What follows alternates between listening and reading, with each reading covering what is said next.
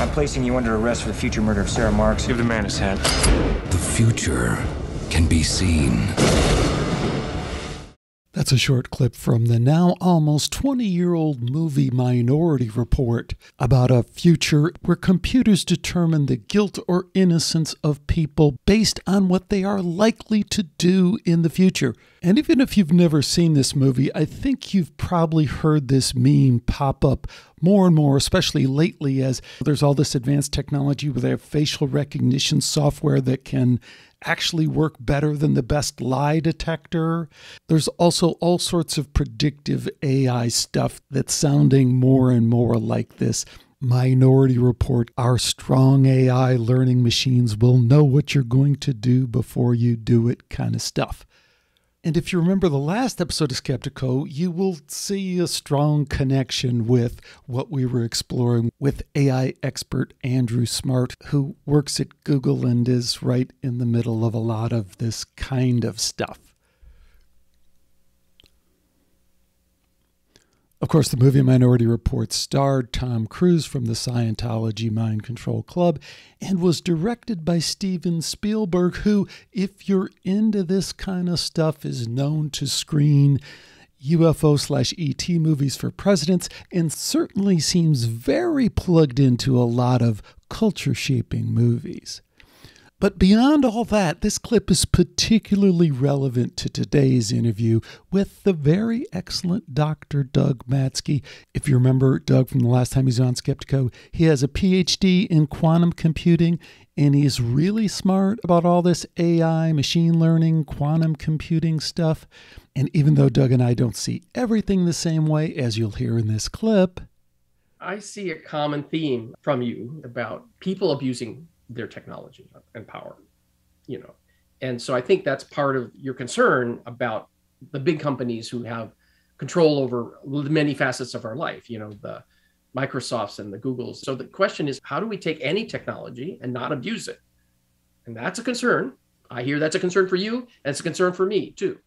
That's not my concern. Whether it's a concern, you're interested in that, right? I think this is a why evil matters question. Because Google is in the social engineering business, whether they like it or not.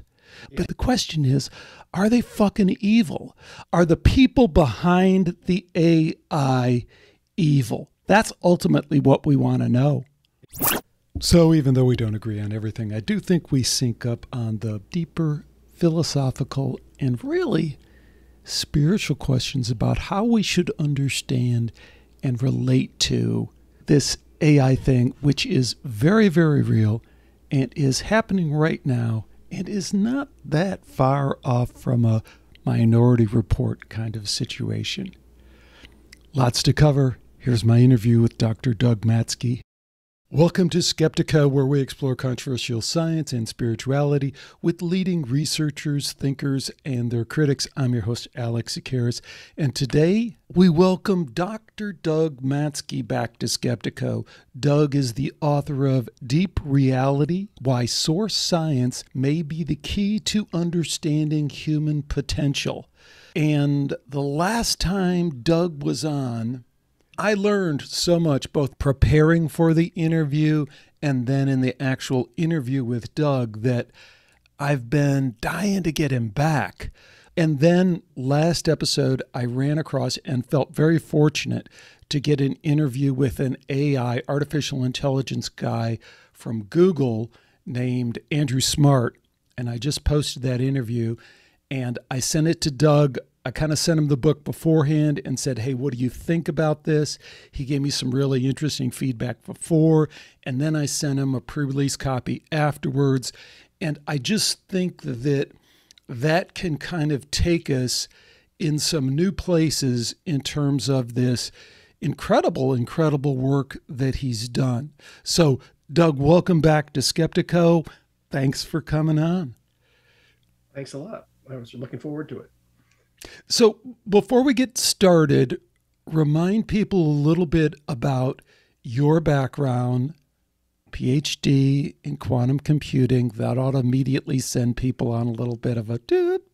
And then about this book, really, really quite amazing book deep reality, why source science may be the key to understanding human potential?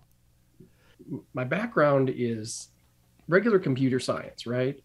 But I knew that metaphysics had something to say about science back when I was in college. Okay, so almost 50 years ago. And so I go, well, maybe there's some relationship between the science behind metaphysics and computer science. And so a lot of my career has been learning, more about computer science, to the point that I got a PhD in quantum computing, because quantum computing was like different than all the other computing that we'd known about. And this was already 20 years ago that I've had my PhD in quantum computing, which back then, quantum computing was just starting the way it is now compared to now. But I've continued to hang out with mystics, remote viewers, people who are healers, people who are telepaths. And so I keep trying to look for the intersection of those two areas, if that makes sense. And so I call that whole area, I call it source science, because most people call this, like from the law of attraction language, they say, well, this is source energy. That's the way they use it. Now, I don't like the word energy because it's mostly information. So I call it source science because it's the science of what's the source of all of this, not only in quantum mechanics, but thought itself I believe, overlaps with that. So hopefully that's a good enough introduction. I mean, it is and it isn't, in that it's a kind of, that's the world. Kind of, it's the whole thing, kind exactly. of. But, and some of this will kind of repeat with some of the stuff we talked about, but that's so okay, because it took me a lot of times through your background, your material in your book, to really kind of get this at a deeper and deeper level, because you are just a super, super smart guy. And I feel like you're always working to kind of dumb this down to a level where we can all understand it. I wanted to return to this intuition you had about there being a deeper, real connection between physics, computing, math, if you will, like geometric algebra, and just those three. And then we can make the leap to the metaphysics, which is kind of like a whole space yacht thing. Okay.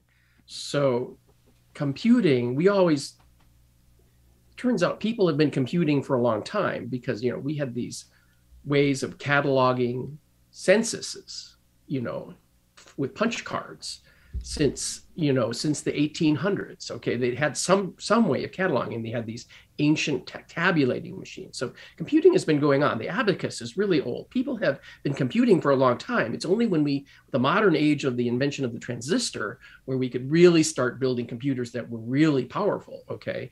And in fact, they're getting 50% faster and twice as fast and 50% smaller every 2 years for the last 30 generations. Okay. So 2 to the 30th is a really small, more powerful computer than it was the original. That's called Moore's law. Okay. So the question is, when you get down to the very bottom, you keep scaling and scaling and scaling. What do you get? Well, physicists had been thinking about that. Specifically. Hold on, Doug, because you realize you just made a switch. I don't know if it was conscious or subconscious, but you made the switch from computing to physics. And you said absolutely. Physics gets further and further down. And that's what you're really saying, is because you could take, and I'd like you to do it. You could take us through physics has been around for a long time, and the apple falling off the tree. But there was no intuition at that point that these two somehow came together. Yeah, absolutely. Some of the earliest people were like, Feynman said, he has a famous lecture where he says, there's a lot of room down there. And essentially, if you're a physicist, specifically people who work on semiconductors, which we've known about since the invention of the transistors in the late 40s and early 50s, when they started building semiconductors, that he says there's a lot of room down there. We could build computers smaller and smaller and smaller, down to the physical limits that we can with physics, like atoms and stuff like that.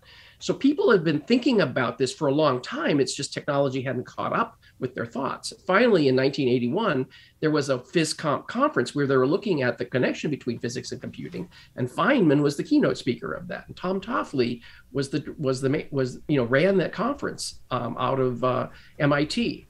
Okay, and so that was really and you can find those all those papers are in there in a journal out there. So just realize that people have been talking about this for a long time. And then all of a sudden, Ralph Landauer came around and showed that if you erase information, you can't ignore it, right? So that means you can't just throw information away and expect it to be okay because it violates entropy. And that was in the 60s. Okay. So people have been dancing around this story between physics and computing.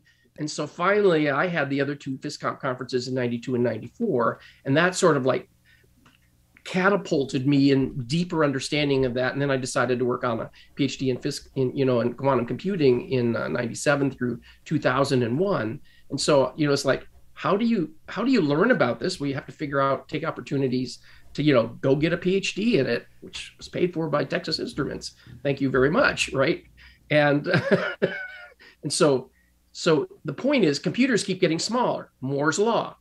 They've been warned. Well, hold on. Even before you go back there, because again, I feel like you just kind of covered the world there, and okay. we need to break it down. Yeah. I'm just slowing down so I can follow it, Doug. You're not doing anything wrong. I just need to follow it. So when Feynman, that is Richard Feynman, famous Caltech genius, Nobel Prize winner, worked on the atom bomb, Feynman says there's plenty of room at the bottom that is generally associated with nanotechnology, right? That's how people... computing, though, too.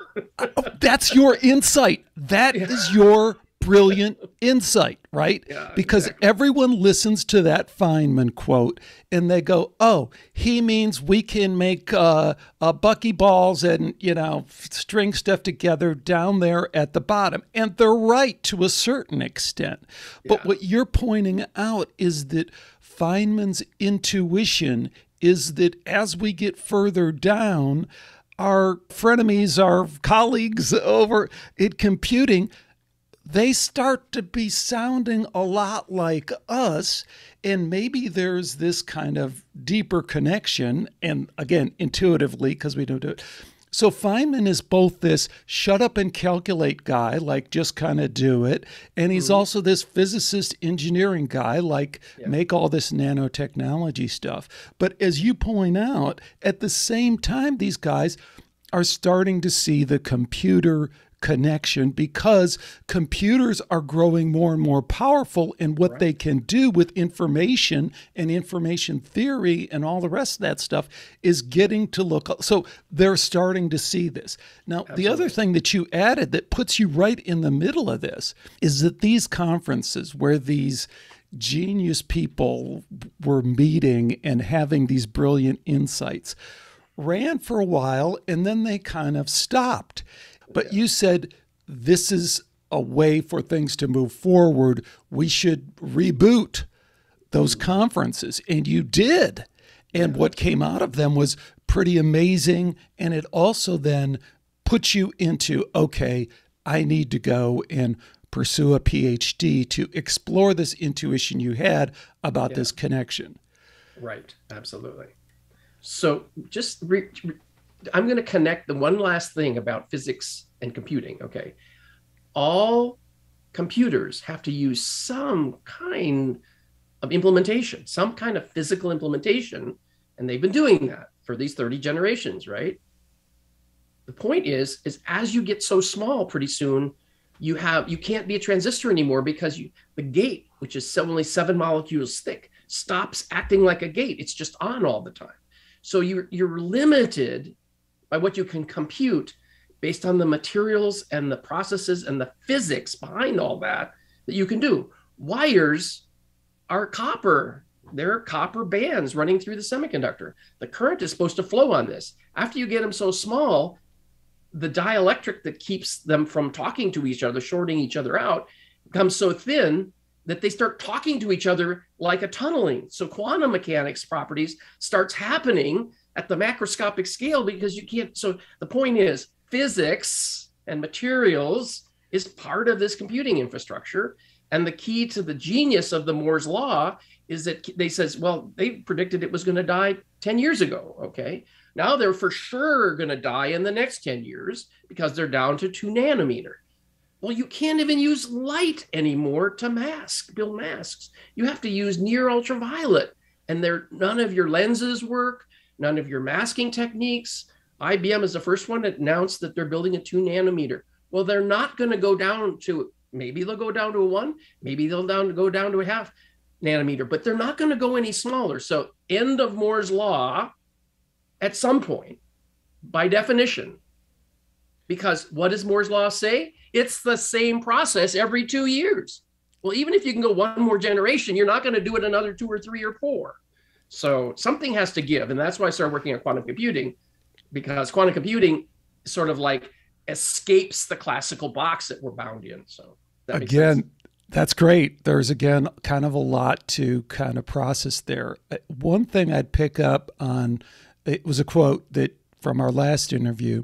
You said relativity works whether you believe it or not. You also said, I think by implication, these laws of quantum mechanics work whether we believe in them or not. And I think that's what your example just said. So if you put those wires together, then we start having these weird quantum effects, whether we like it or not. But the other part of that too, is what you're saying, is that our satellite communication works because we're following the quantum mechanical laws, and that relativity, and relativity, right? The syncing of the clocks, and that works whether it's not a belief thing. It's science. Well, we have this whole thing about science, and it's a shut up. Science that works, not just the political part of science, but the science that's the pragmatic. I'm an engineer. I'm pragmatic. I want to make things work. Well, how does the mind work? So there's my pragmatism coming to roost on that subject. So. Exactly.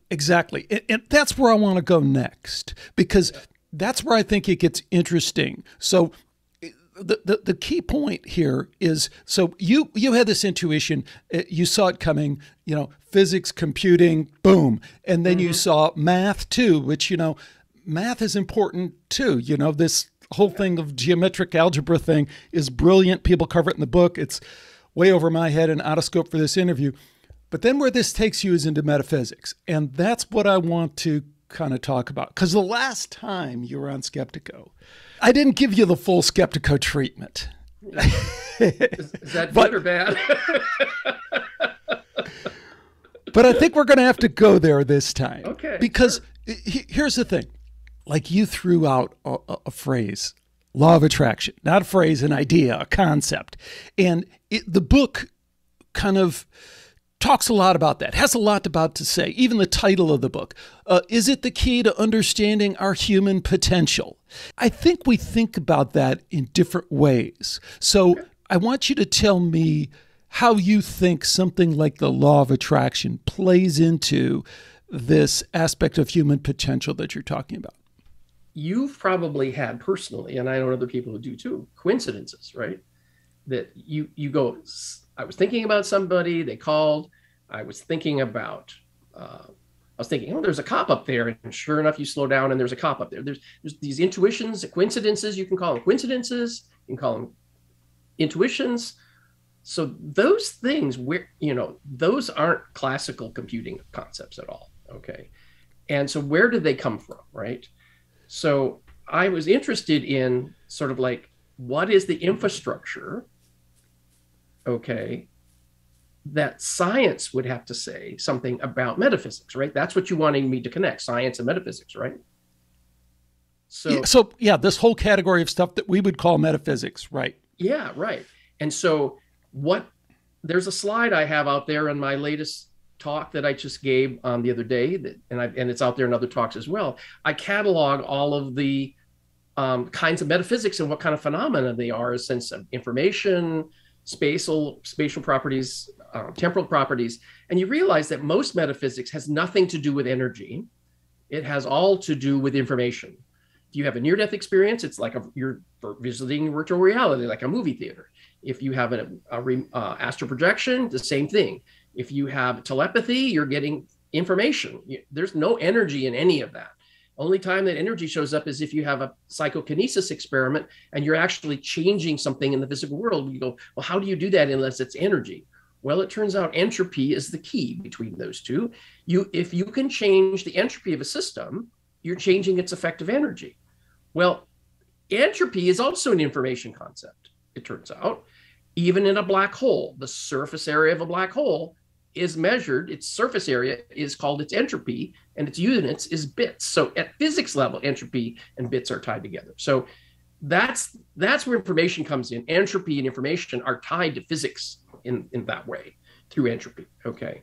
So it says, okay, maybe the human is dealing with information at such a level that it can manipulate the entropy of a system. And most computation is also entropy. In other words, computation works even like due to Landauer's principle, because entropy is involved with physical computing, right? And you essentially if you just let randomness completely happen all the time, we would have no answers, no computing would be done, everything would be random, and you would get no concrete, focused answer to your question, right? But that's the opposite of entropy, right? It's putting more order in the system. So that's the question. How does the human mind create more order, especially in all this range of phenomena that we see in metaphysics? It's all about order instead of chaos. So, see, and that's where I think we'd probably disagree a little bit, because okay. I think if we took what you're saying, like, first of all, you're making the leap that has to be made from science. Yes. So science as we know it, materialistic, you are an illusion because consciousness is an illusion. So just do what I say. We have to get past that. So we have to try and figure out all these things that we've said are on the fringe, but are really smacking us in the face. So right. Whether it's intuition, coincidence, near-death experience, just smacks you in the face. After-death communication smacks you in the face. So you're trying to kind of wrestle those to the ground. But I think if we take what we know about science, that kind of science, I don't think it fits in the models that you're talking about, at least not at that point. Okay. I just sent you at the last minute, so you probably barely had a chance to look at it. But right. Julia Mossbridge is this woman. I think she's at IONS now. When I interviewed her, she was Dr. Julia Mossbridge at Northwestern University, and she did this kind of clever experiment, and I titled it, Men Like to Be Right, Duh. And her experiment is kind of taking up Dean Radin's famous presentiment experiment. If people remember that, Dean Radin sets up a computer, and the computer selects an image, and then he measures your reaction to it. And it turns out your reaction is before, although those are kind of funny terms when we talk about space-time, your physical reaction, either your skin or your eye dilation or any of those things, can actually shown to be before the image is actually even selected by the computer. But here's the part that I think kind of throws a wrench in what you're saying.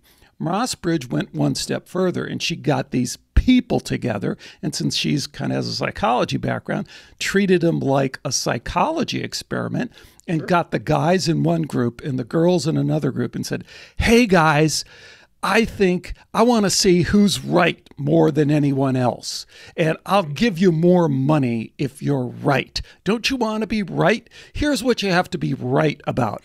Picking the image that's going to come up next. And she found a statistical difference between men and women in terms of how the experiment was framed. Now, if I haven't explained it right, let me go back and recap one detail. There's no way you can be right about this. It's random. It's randomly selected by the computer before you make your selection, right? So there's no way to be quote unquote right. But the differences she found, I think, is the problem area. It's not about, maybe you can speculate it's about entropy or it's about all this other stuff. But what I think we all have an intuitive sense for, it's about all the people stuff that we run into all the time. It's about why we can't always communicate as effectively as we want to with the people we really love, or why we are drawn to certain people and are not drawn to other people. It's extremely messy. And as screwed up as psychology can be, they are pointing to something real that is way, way more complex at this point than anything we're even close to understanding with physics or AI or anything like that. What are your thoughts about that hypothesis? I'm not familiar with the details of this. I'm familiar with general presentient experiments, okay, that Dean did and other people did. I mean, obviously it's been replicated a whole bunch of places. But in general, if you have a pool, usually it's a pool, right, that you have of targets that you're targeting, you know, the classic 4 cards, and you want to pick which one of the 4 cards that the person is going to be picking, right? And they're statistically higher that they pick somebody who's telepathic or psychic or whatever can have a higher statistics than 1 out of 4, which would be the random case, right? So anytime you have statistics and you have abnormal statistics in any experiment, that means there's usually some kind of mechanism supporting those statistics. That's what Bell's theorem was all about. You know, that entanglement shows that you have statistics that are not possible using regular classical statistics. Okay. And you instead right. Let's make sure we're talking about the same thing. I'm not disagreeing with any of that. I'm saying if you try and put that in an experiment, I can blow your experiment up just by doing what Julia Mossbridge does. Just get all the bros together and say, hey, man, grab a beer and I'll tell you what, you can do it. You know, here's what you got to do.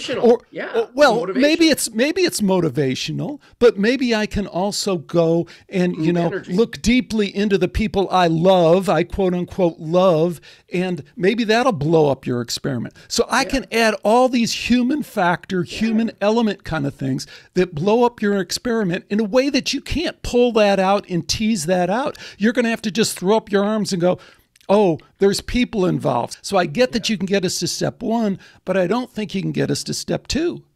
Actually, you can, because you look at what they did with the Maharishi effect, you know, where they had meditators going to town and it would lower the crime rate. Yeah, okay. I'm not sure I believe that, but okay. Group dynamics amplifies the energy, the intention, and it's the same thing with the you know, this isn't my research, by the way. I'm just reporting it to you, okay? You're interpreting it though. You're interpreting it. I am interpreting. As okay. So okay. Here, go. The last point about group thing is okay. The random event generator, the world random event generators that they did for Princeton Engineering Anomaly Research Center, they had these 100 random event generators around the world, and they would measure how they were different from statistics from random under different world events, right? And 2 hours before 9/11 happened, all of the random number generators started going crazy, and they weren't doing randomness anymore. Why? Because it was a global event that connected us all mentally. Okay. And it started changing the randomness of these random event generators all over the world. And that was 2 hours before 9/11, before the first plane hits. Okay. So there's an amplification effect of group energy. I just want to say that how we interpret that, there's an effect there. And you want to include that in a model, which I'm trying to do. And I'm not saying my model is right, but there's an effect there and we need to look at that. So 1000% agree with you, right? Good. So that's another Dean Radin experiment, along with Roger Nelson and other people, but those are the 2 primary guys, right? Here's my point on the law of attraction. I'm not sure Scotch taping a picture of a Range Rover to your refrigerator is going to get you any closer to God. And I'm not even sure that it won't impede your progress in terms of getting closer to God.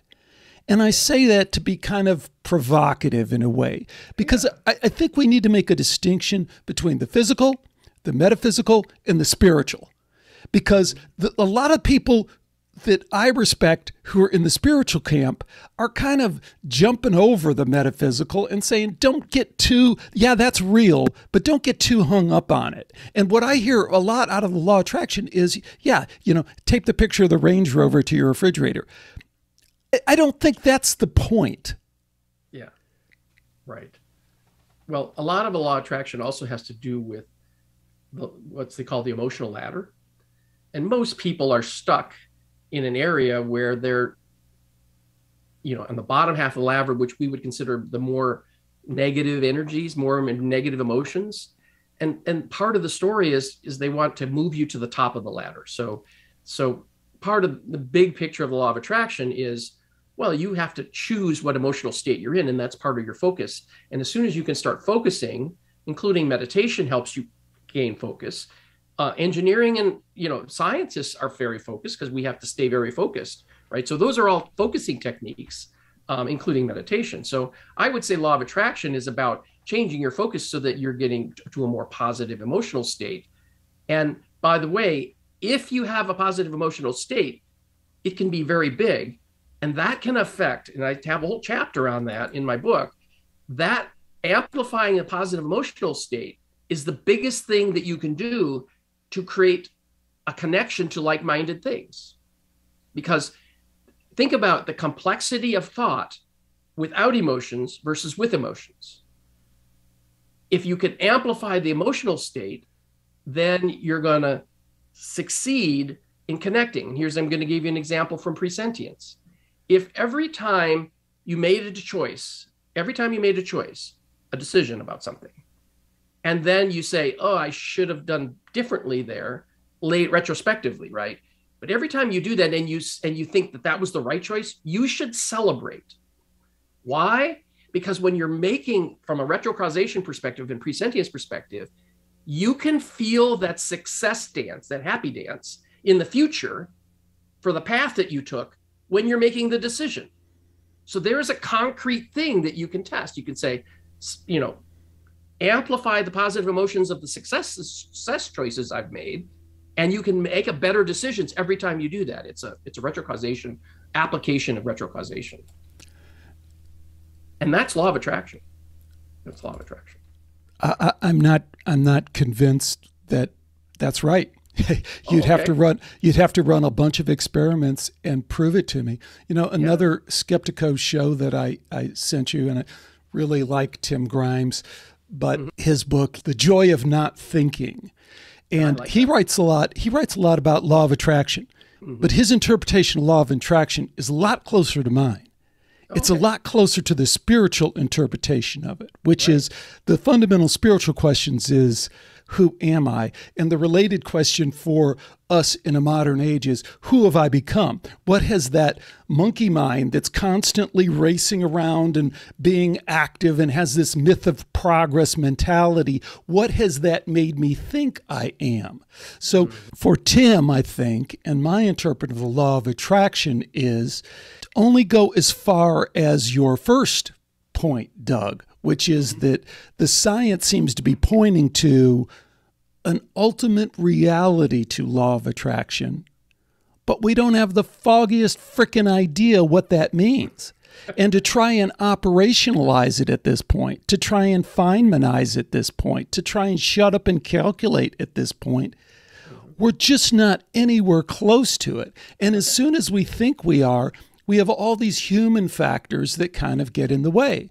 Well, this idea of stopping and thinking, I think, is really a critical idea. Okay, so I'm agreeing with this guy. And when I talk about meditation, the purpose of meditation is to stop thinking. Most people don't get there. In fact, I'm not very good at it. And the point is, if you meditate and then all of a sudden you realize that you haven't been sleeping because you're sitting up, you're not sleeping, and all of a sudden an hour is gone and you have no sense of time happening. You've actually kind of like stepped out of time and you're in a no thought zone. And a lot of ancient meditation techniques that they didn't know anything about quantum computing get to the place of the void, the no thought perspective. Okay. And from that perspective, you're I guess you're like a god, because you're not in time anymore. You're touching everything at once. You've stepped out of space and time. And so thought, really, a lot of our thought is sequential. And if you step out of time, then you're not thinking anymore. You're in this no thought zone. And that is the state of beingness, you would call it. Okay. But that beingness, I talk about it in my book, I call it verb noun. That beingness is a noun. It's the state that you're in, but it's also a verb in the sense that it can affect whatever state you're in, can affect people around you and your reality, your sense of reality, and who you are. It does all those things. So you have to have a model of no thought as well as thought. Okay. And that's maybe it's part of the system, part of my model that is least well defined. But no thought definitely has to do with not being in time. Okay. And a lot of my model has to do with how do you step out of time? Because that's probably the real critical aspect of what I'm trying to do with this model is to look at temporal mechanics, right? And temporal mechanics is the key to all of this. Okay. I definitely applaud the fact that you're pushing things in this direction. What I always kind of look out for, though, is kind of the backdoor materialism. Yeah.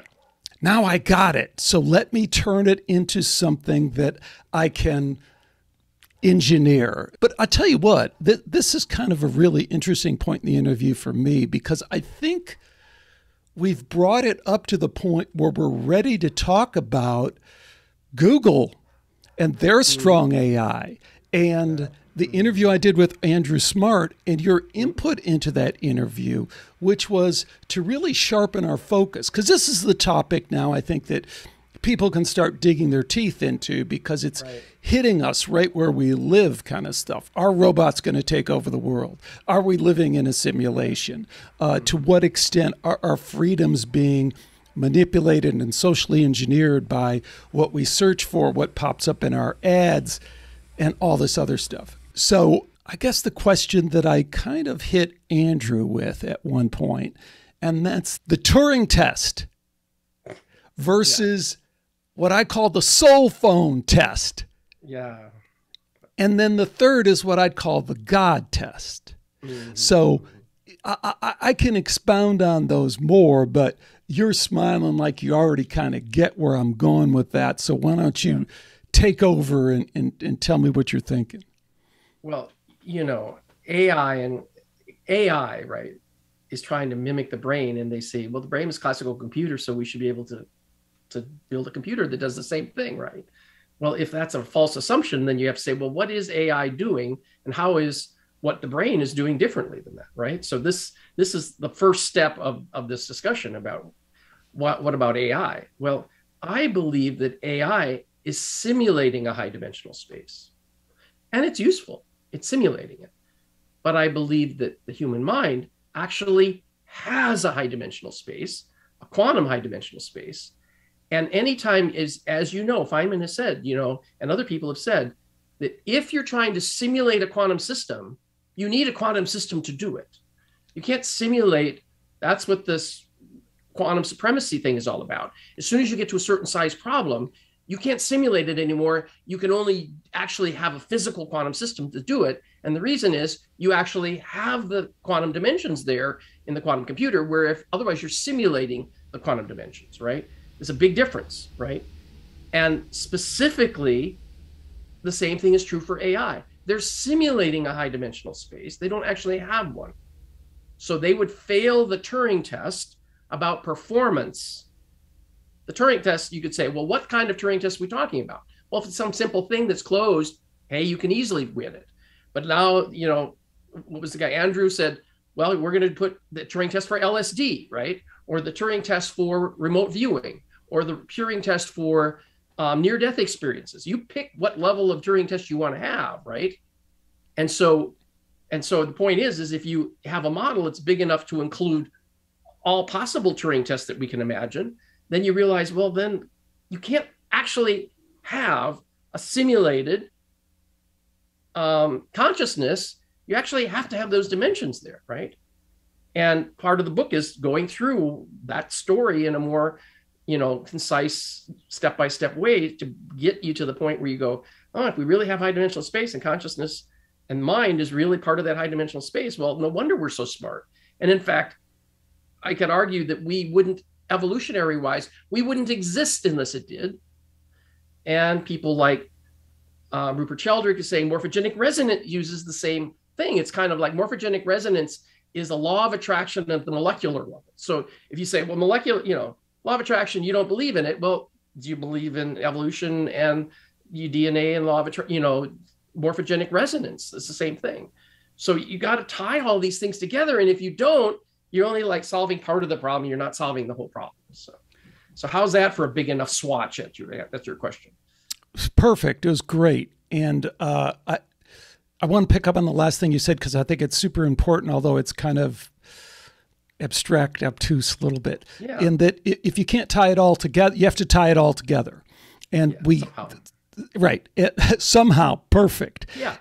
Hey, I don't even know that my answer is right, but I'm at least saying here is part of the problem that we're trying to solve, the whole problem that we're trying to solve, not part of it. Great. And that's what I really respect, because I'm going to try and put it together differently. But before I do that, I got to at least say, at least this guy is framed up the problem in a different, trying to. in a way that is obviously a step forward. And again, the step forward is you're at least dealing with extended consciousness, which is a reality. You're at least, your connection between morphogenetic fields and law of attraction is brilliant. I mean, you're 1000% right. You can believe in the law of attraction or not believe in the law of attraction, but there's a reality there that is supported by the science that you can't kind of get away from. The problem is, again, the Range Rover on the refrigerator. And the way that translates to me back to the Turing test is, I think the Turing test is incredibly useful. And let's again remind people what the Turing test is. If I can write a computer program that fools you into thinking that I'm intelligent, then I'm intelligent. That's it. In some domain. Yeah, in some domain. Forget even the domain. It's like, that's the basics of the idea. And I think what's useful about that is it kind of provides a baseline of cognitive ability that we're a lot of times afraid to go to, So the example I always use is like online chess, so like you can do the Turing test anytime you want. Just log on to an online chess portal and play the computer and pretend that you don't know if there's a person there or a computer.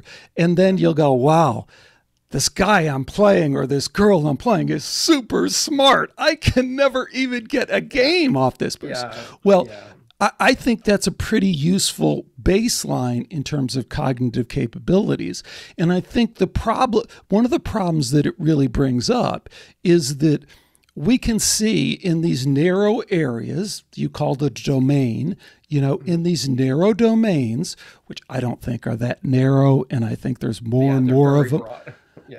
And there's more and more of them every day that are popping up that are below our level because they're not putting them in our face. They're just implementing them and using them. So whether it's search or whether it's all this other stuff we could talk about, what do we do with the fact that, if you advance, even in a narrow domain, the cognitive capabilities of an artificial intelligence, that is powerful.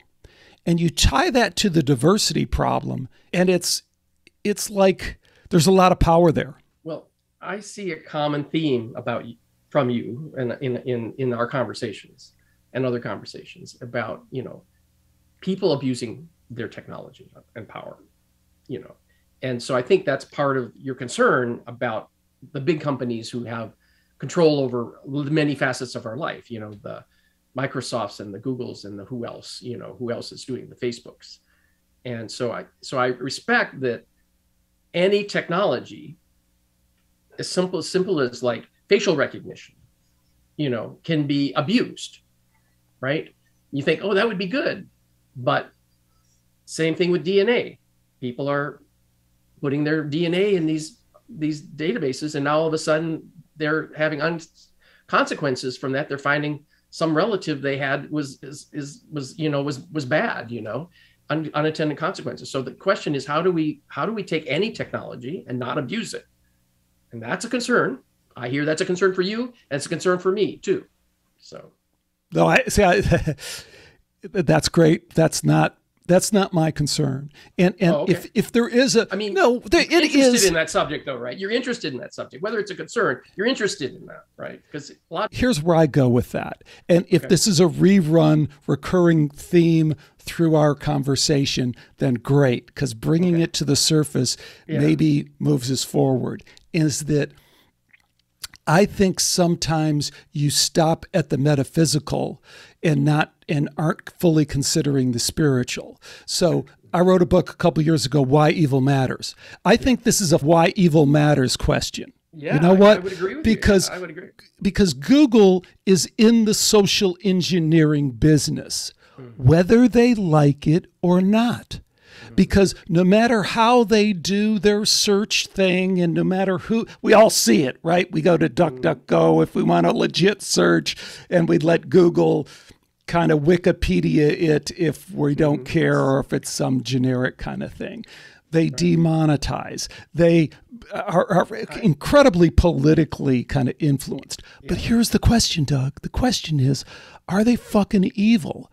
Are they, I always reference Annika Lucas, the woman I interviewed, part of the Dutroux cult in Belgium, 6 years old, sold into a satanic ritual. So, and I always bring that up with people because I get people, and then they go, oh no, that's fucking evil. I get it. So in this extended realm, there are these forces. We don't know what that is. We don't know what the extended realm is, but there is evil.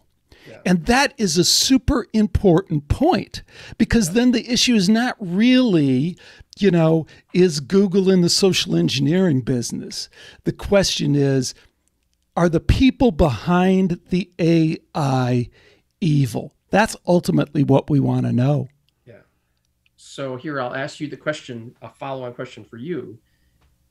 Is it evil because they purposely did this to manage those choices? Or was it accidental and they didn't realize the logical consequences of it? That's what I was trying to talk about, logical consequences, right? And so which one is evil? Are all applications of that technology evil, or only the ones that they consciously made a choice to manipulate people with it? I think in order to answer that question, we have to move another level up, Okay. So you moved us from the physical computing to the metaphysical, and that's the good thing. But then the next level up is the spiritual. And that's why I said the soul phone thing.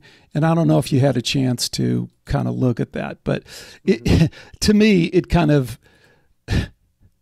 So do you know who Gary Schwartz is at the University of Arizona? Oh, yeah. Okay. And do you know Mark Pitstick? And are you familiar with the soul phone? I've heard the term, and I think from something that you told me about it. So Gary and Mark have done what you beautifully summarized the last time around, taken like Dean Radin's double slit consciousness experiment, said, okay, we'll put it in a box here and now we can measure whether there's an outside effect and now wouldn't it be great if we could talk to disincarnated spirits? Absolutely. Wouldn't it be great if you could talk to your dad who's passed away? Wouldn't it be great if you could talk to your grandfather? And let's put a keyboard on this thing, which is one of the things they contemplated. Yeah. To me, this is classic. Otherwise it's Morse code, right? Well, no. Otherwise, it's yes, no questions. Yeah, right. Mm-hmm. It's a misstep, in my opinion, because we're not. It's substituting the metaphysical for the spiritual. Yeah, we don't understand what these extended realms are. We don't understand the mind of God. We can try and get closer to doing that, and that can inform how we might look at the metaphysical, but we can't start with the, shut up and calculate thing first. Do you feel me on that, or do you agree or disagree? I agree. And if you look at the soul phone, they're trying to do what our brain is doing, right? Somehow our if you believe that the consciousness and spiritual being who we are, separate from our brain, you go, well, somehow the brain allows us to interact with that consciousness and that soul and that spiritualness of us. And sometimes we get insights from our higher self or whoever, and it shows up in our life. We do something, maybe we trip, so therefore we miss getting run over by a truck, you know, something like that, you know, those kinds of coincidences, right? So the point is that the soul phone is just trying to do what any PK experiment is. It says, how do we get to the fidelity that we have with our mind and brain, where it's very high bandwidth, so high bandwidth that I could move my finger when I want to, I could blink my eyes when I want to, I could move around in the physical world. What if we had an electronic device that was just has the same fidelity as sort of as a blank brain, and we could have souls visit in there and they could like communicate with us? I mean, I've had that idea. I mean, that's, people would want to talk to people. Okay. Well, we already sort of have that. We have them. We have channels. We have people who can communicate with souls because they're kind of like having this conversation on both sides of the fence. So people are already doing that, and they think it's weird because there's a channel there, or we have a person who has you know about walk-ins, right? Walk-in says, I've had this brain and this consciousness up to this point, and now some other soul is in here, and it's not the original soul. Okay. And there's a book out there that I quoted in my book, says they think that 10% of the world or 17% of the world are walk-ins, you know. And hey, don't, and I see that you're laughing because you probably agree with some of this, but I personally know 2 walk-ins, okay, and they know when it happened, okay, and they're spiritual beings. So the point is, how do we count for that in your model too, in your Turing model?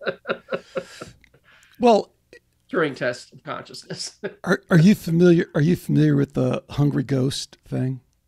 No. What is a hungry ghost? Well, the hungry ghost is kind of a series of experiments, kind of ad hoc experiments and stuff that was done. Hey, man, those spirits, they can fuck with you. They can fuck with you in a lot of ways and create deceptions that look indistinguishable from real communication. Mm-hmm. I'm not saying that that's a reason not to do it, but again, that's why I brought up the Julia Mossbridge thing. Yeah. All this stuff is highly dependent on all these other factors that wind up looking like very human factors. You know, what is your true motivation? Yeah. What is your spiritual deep and your values? Yeah. Values like times 10, you know what I mean? So it's like, again, I love the metaphysical. I'm glad that they're doing the soul phone experiment, but if they're not of the right heart, if they're not tackling the spiritual question, then you can flush it down the freaking toilet along with the 17% statistic. It is meaningless to say that 17%. We don't know what a walk-in is. Why would we put a freaking 10%, 17%? We don't know that. So I guess that's what I'm advocating on this thing is pump the brakes a little bit and step up and look at the bigger, truly the spiritual topics, and approach it from a kind of scientific way. I think the amount of information that's been accumulated about near-death experiences point to some spiritual truths. I think the same thing about reincarnation, after-death communication. That should be our starting point, not whether we can do a frickin' soul phone. I agree 100%. I believe that dreaming and near-death experiences and the kinds of things you do when you get in a nirvana state for meditation, right? All of those things are the tasting the divine, touching the divine. The divine is not in linear time thought, the sequential thought. It's the state of being who you really are. And by the way, we do that every night when we dream. So again, I advocate doing lucid dreaming. In fact, one of the things now that I'm not writing my book anymore is I'm going to go take a lucid dreaming class. I've been wanting to do it for years, and I'm going to do it. Okay. And the reason is then I can get in touch with my higher self, my spiritual side, if you want to call it, but it's also my spiritual side is the non-thinking side of my beingness, but my thinking side is also part of that beingness. Okay. It's just whether it's in time or not where I'm focusing it. So. So that's awesome on a personal level, and I think also on a scientific level. Yeah. You have to keep exploring. You understand where the action is. It's in this extended consciousness realm, so why not learn as much as we can about it? I guess the way that, because I feel like we could go on and talk about Texas Instruments and, it's a bomb-making company. I always remember this one old guy, he just kind of caught me walking through the hallways, because they have those miles and miles of these long hallways. And he just shook his head and he goes, I don't know what it is. I've just always been around death and destruction my whole life. Yeah. Well, I think, the Arnold Schwarzenegger killing robot of the future, the military thinks they want killing robots. Okay. But my belief is that, and they're going to be probably effective in the battlefield, whether they're going to be generally intelligent and be able to run amok like they did in the Schwarzenegger movies. I doubt it because they had this singularity switch in those, right? And this, if you believe that computers are getting to the point where they become self-conscious, like in that movie. I don't believe that, because I believe that we're simulating computers. Even if we have a quantum AI, I don't think it will be that way. So, I'm less concerned about the singularity, and does that mean we'll have killing robots? We probably will. I mean, what are drones after all, right? So the point is that, and one point is, by the way, Texas Instruments sold their military group to Raytheon. So they're actually not in the business except for selling semiconductors to those people. So just be aware of that from a point of reference that, we supported building missiles designs for missile nose cones when I was there too, back in the 80s and 90s. So, but realized they have sold their military groups. Do you think there aren't still those deep, dark doors that you can't go in and out of unless you... There is a building there, but TI doesn't own that building anymore. It's Raytheon has leased it from them. Yeah, I was know. across the hall from those people, so yeah. I don't Black know. programs. You're closer to it than I do. I was right across the hall from them, so I don't know anything about them except that. And this is really like one of the points I did want to talk to you about, because I love what you're saying about the Schwarzenegger, robots and the thing. One of the interesting things about the Andrew Smart interview, and you really helped me kind of bring this to focus. Andrew Smart, and he's going to have to serve as the stand-in for Google, even though he's not. He just works there, but he's close enough.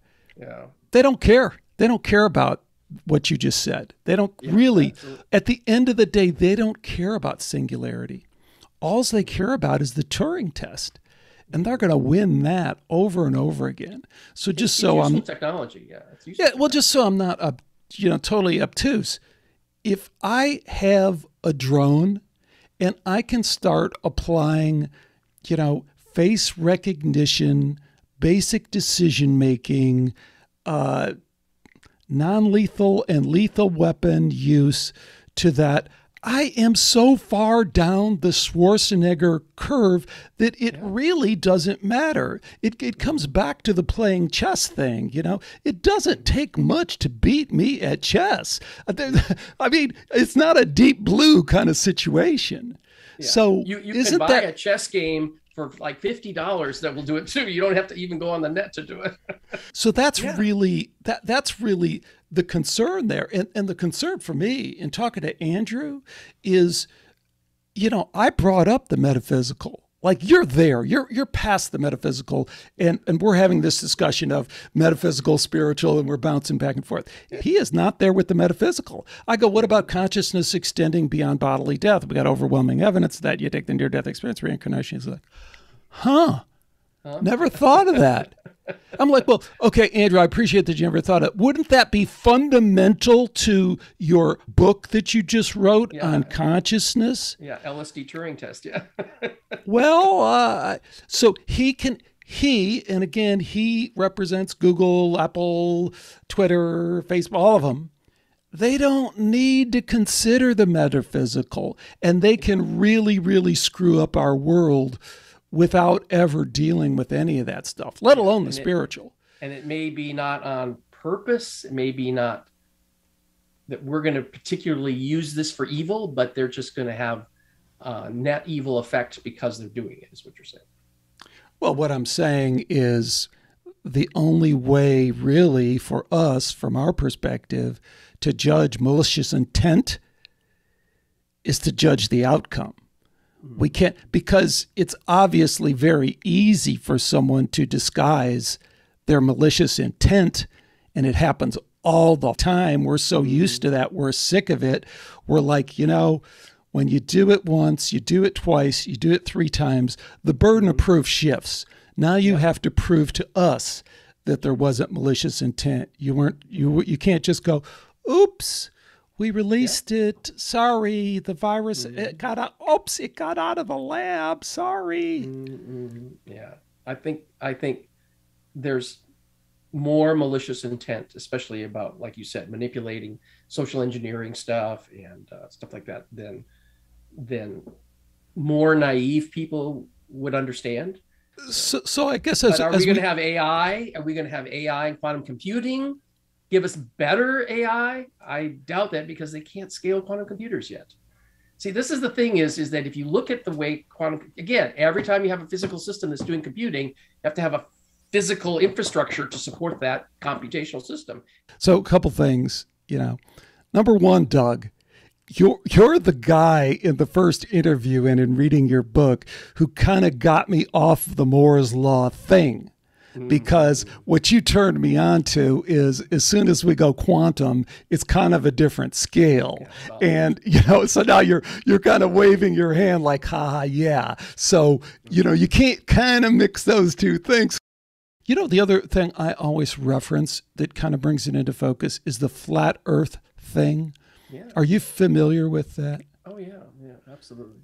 I mean, if it's the point is, no amount of logic can convince these people otherwise about flat earth, right? These flat earthers. Yeah, but it's deeper than that. See, here's the deeper part. Because I get a ton of really smart people who contact me and want to do flat earth or want to talk about flat earth. Or I got it in a debate with a guy, smart guy, graduated from LSU, you've never looked into it. That's his, and I go, dude, I looked into it for about 10 seconds. I mean, that's all it's. But here's the point. It's, in a way, I think it relates exactly to what you're talking about, because it's like one of the biggest alt media people that you'll hear talk about flat earth is a guy named Eddie Bravo. And he's on the Joe Rogan show, and Sam Tripoli has him on a show, and he's a jiu-jitsu guy. Now, Eddie Bravo is an absolute genius at jiu-jitsu, not only in executing it physically, but he's actually devised a whole different system that is super successful in this and that. Eddie Bravo is not a dumb guy. He doesn't walk around and stumble over, the curb because he can't, he functions fine. The way he's processed, our myth of progress kind of world, our shadow banning, demonetization is to say, fuck your science. It doesn't add up. You keep saying one thing and then doing these evil things, and then you're trying to convince me at some level that what I'm observing, everything I'm experiencing is not what it is. Prove it to me. It's an uber empiricism that I think you have to kind of respect at some level, because the game to a lot of people, the science game, seems so incredibly rigged that that's the only response is prove it to my satisfaction. I'll be the judge or I'm out. Yeah. I've thought about flat earthers as what kind of evidence could you ever convince them, right? And there's nothing that you can say to convince them. And not even wrong, as that famous guy. Yeah. And I think it has more to do with them than it does about science. And they come up with all these excuses about why they're trying to justify their stance. I think they're afraid to learn anything. So it probably it says more about them than it says about science. And then people say, well, it's about science, right? So, Doug, we've kind of gone around the world a couple times. I feel in that way it's kind of like the first interview, but there's so much depth to this book, Deep Reality. Tell us what's one or two of the main takeaways that you want people to get from this book and from your work. Right. We probably are not quantum computers. You said you don't like that terminology, okay? And I'm only using that as a bridge to talk about the fact, well, what is a quantum computer? It means that it's a hyperdimensional thing, right? So humans are really, from a spiritual perspective, are probably really hyperdimensional beings. If you would think about, you see the aura around saints and stuff like that, right? Well, that's just a representation of how do you represent a spiritual being that's an infinite dimensional space or a very gazillion dimensional space in 3 dimensions. Well, the best way you can think of it as a ball of light, right? And so if that's who we really are, that's the spirit, the end story that you're looking for, the spiritual side of it. How do you back up from that through the quantum computing and through the physics and through the computational side of it and say, well, that set of dimensions that we see as light is probably bits. And the reason is because if you have 3 bits, you can form a photon. It's called a qubit. And if you look it up, you can find that that's what they think photons are, is a qubit. So it's a higher dimensional version of a qubit, okay? And by the way, in the geometric algebra math, it's a boson, it's a photon, it looks like a boson. So my belief is that if takeaway is, here we have all these layers, and the high level, which is what you're interested in, is the spiritual nature of humans, that we're hyperdimensional beings, and we're not in our brain. Our brain is this biocomputer antenna transceiver, and the real actions going on in the spiritual domain in this hyperdimensional mind, that's really not thought. I mean, it's thought yet no thought, right?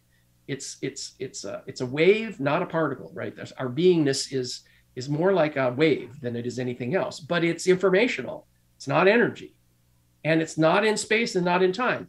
So personally, not technologically wise, personally, with that information, what are you going to do about it for your life? That's the big step that I'm trying to get people to do. Is you don't have to, you can unplug from all these social networks and not be affected by all. And you can sit there and meditate and figure out your own emotions and come up your internal state and evolve and improve your consciousness and become lucid dreamer and meditator and a Zen monk and touch the Akashic records and do that all without ever touching Facebook or Google. Okay. You can do that. I know people who have, okay, housewives who have gone up that spiritual ladder. Like, you wouldn't think that they could. Anybody can do this. So once you believe, oh, this is who we are, everybody should be interested in who we are and who they are individually. And that's what I think you were talking about earlier, is who they really are. What is their being? What's their purpose? What are they trying to do in their life? And love is, these emotions are part of that, because as soon as you realize, everybody says, oh, if you're in the spiritual domain, love is the ultimate love, this God-like love, this mother-like love, this near-death experience, love beyond any measure that we can imagine. And that's the only truth there is. And some people apply the word consciousness to that. Well, again, if I start there, instead of, I sound like a crazy person.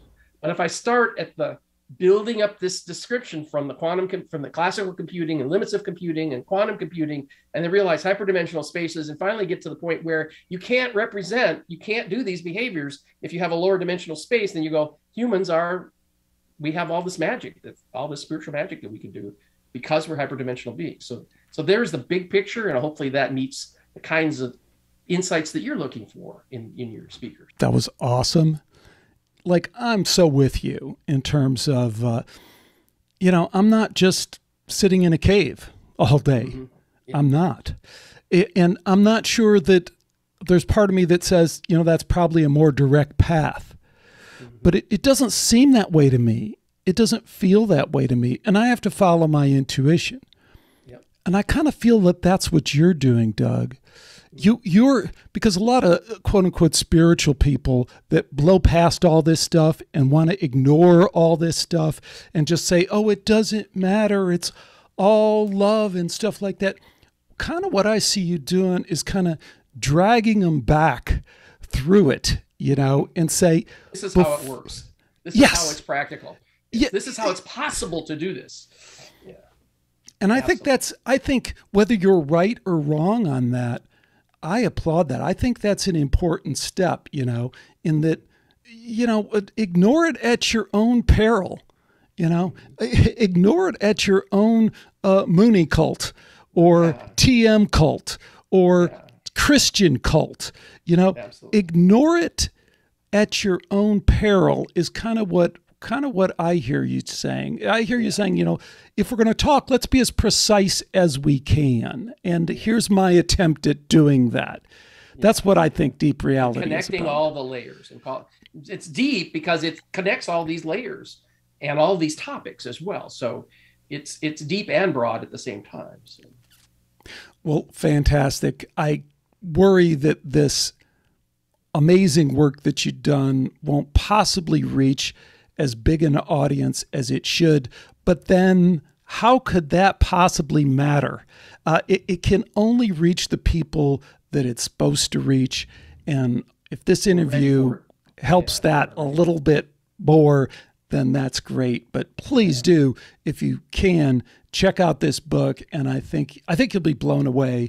And I think it's an important piece of the puzzle. So thanks so much for coming on, Doug. Thanks again. We'll have to do this occasionally, whenever you get the itch to. Did you give me the true Skeptiko experience today because you held my feet to the fire? You got the treatment, man. Believe me. I didn't feel like it was too bad. Thanks again to Doug Matzke for joining me today on Skeptiko. The one question I'd have to tee up from this interview is AI evil? Or as we kind of came around to in this interview, are the people who are currently pushing AI so prominently into our life, are they evil?